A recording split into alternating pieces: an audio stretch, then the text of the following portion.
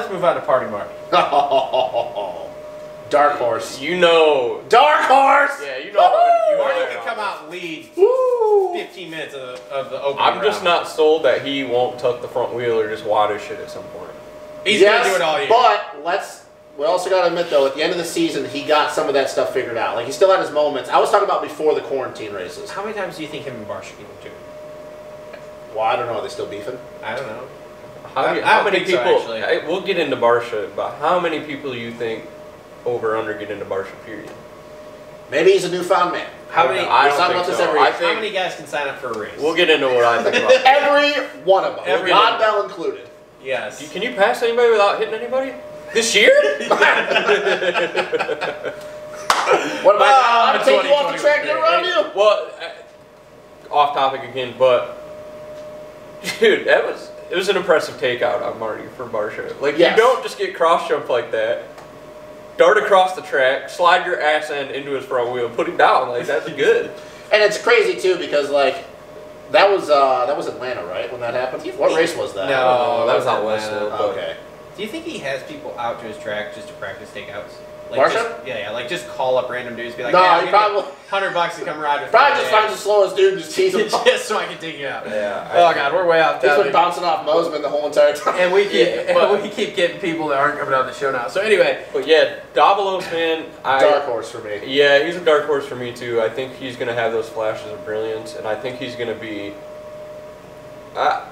Do you dare say he takes Baggett's spot? nah.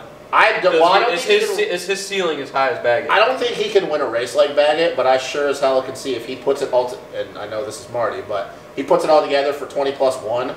I think that he can podium. Now I'm not saying he does that consistently, but we know, like I said, Atlanta. Look what he was doing in Atlanta before. What was it? The last lap that Eli got around. Apart. Yeah. Because he just faded because he wasn't used to that. But he ran, what, second for 18, 19 minutes? Yeah. And I think he can do that again. Now, yes, it takes a perfect race from him to do it because he is prone to tucking that front end or going down in the whoops. But Yeah. I see him more often than not being in that top 10.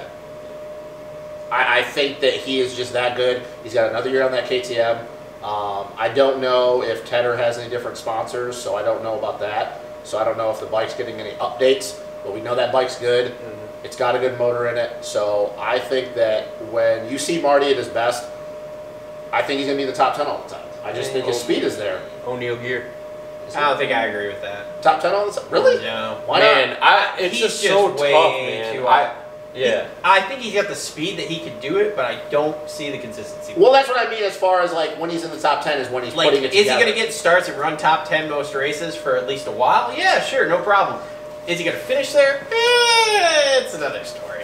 I mean, the hard This thing is Party is, Marty we're the hard talking thing about. is this year once again is so entirely stacked. He so likes to party in the brown. I agree with you, Chris Travis. Brown? Like, I'm completely sold on his speed and talent, Yeah. but I am not sold on him putting it together. Nope. No, and that's why I say that I think that if he's on it, he'll be in the top 10. But his days that he's off, yeah, he's going to be outside the top 10 because this is the only year that I can think of where a guy like him, if he starts 17th, the best he might get is 13th. Right. He's not going to move forward, and that goes for everybody in the That class. goes for everyone. It doesn't matter if your name's Cooper Webb, Eli Tomac, Adamson Searle. Like you're not coming from dead last. Cooper Webb. Cooper Webb's coming through the Well, pack. Cooper because of his race IQ, but I'm saying as far as just speed, you're not going to come through the pack like that and make it to the front. It's not going to happen. We'll get to that when we get to some of these other guys who just rattled off. I just don't see it. I've been watching a lot of races from last year. I've been real bored. Okay. Anyways, I don't know what that's relevant to, but Just saying. I can't wait to hear. Anything Oh, else? I already Anything know. else about Party Marty No. or Brayton here? Here's another.